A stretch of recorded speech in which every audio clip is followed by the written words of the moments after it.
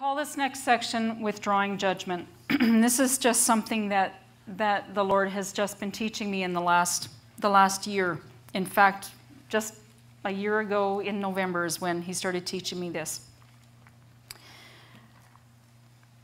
So I'm quoting a really famous person here.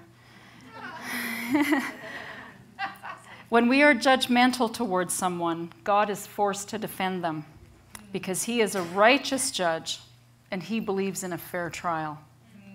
How good is that? Yeah. So what happens when we judge someone? Don't judge so that you won't be judged. For the way you judge others is how you will be judged. The measure with which you measure out will be used to measure to you. Why do you see the splinter in your brother's eye but not notice the log in your own eye? Did you notice it went from a splinter to a log? How can you say to your brother, "Let me take the splinter out of your eye," when you have the log in your eye? You hypocrite. First take the log out of your own eye, then you will see clearly, so that you can remove the splinter from your brother's eye. So the goal is to remove the splinter, but with the right intent and with the right heart. That's just the same scripture no, it's not, sorry. Romans 2. Therefore you have no excuse, whoever you are, passing judgment. For when you judge someone else, you are passing judgment against yourself, since you who are judging do the same things he does. We know that God's judgment lands impartially on those who do such things. Do you think that you, a mere man passing judgment on others who do such things, yet doing them yourself, will escape the judgment of God?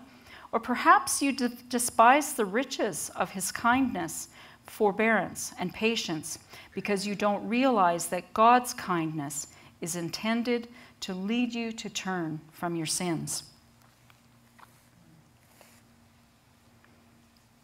When someone is not functioning as they were created to function, it creates a tension in their soul. And sometimes they behave in ways that we judge them for. We covered this in the last session. Remember that the Lord told me that I was asking for justice for the wrong thing. It was very me-focused. My request for justice was all about me.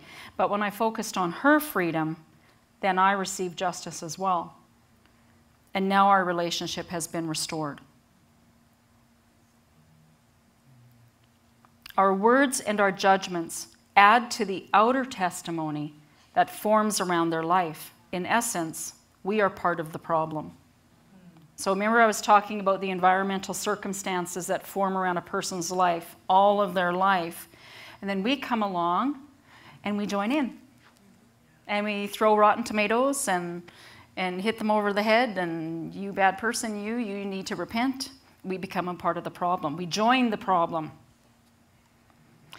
In court, paper is very important. So you think about, have you ever been involved in a court case where you were personally involved in either entering a request for judgment or you were the defendant? How many have been involved in that process? Whether it's a legal claim or a divorce or custody or whatever. So you understand the piles of paper that go on over the course of a whole claim that goes through the courts from beginning to end. But every single piece of paper is important.